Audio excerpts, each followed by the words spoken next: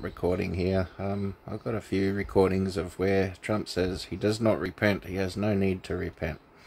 And I'll just show you how sneaky is, or very good with words. Alright, he's a very smart man, no doubt about it. Alright, have a listen. I cannot believe what Trump just said about Jesus. You still need help from the boss. You need help from the boss. That's what happened. We need help. Yeah, we need help. Alright, so he's pointing at the boss, okay? So the boss is above. So who's above?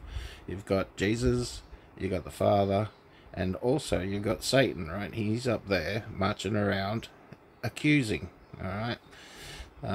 Satan gets cast down. You can't get cast down unless you're above, right? So Satan's above. It's all right to say. Now, they'll criticize me for that. How dare he say that? How dare he say that? No, I'll say it. Somebody said to me the other day, "You're the most famous person in the world by far." I said, "No, I'm not. No, I'm not." He said, "Yes, you are." I said, "No." He said, "Who's more famous?" I said, "Jesus Christ." Yeah, so what he said was the boss up above, right? He didn't say Jesus is above, he said the boss, okay? His boss.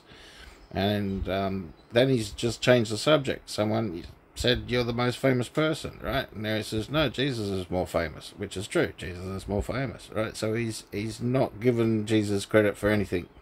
It's wordplay, all right? And everyone's, "Oh, he's all into God. How wonderful." All right, so don't be fooled. It's you got to watch deception. All right, God bless.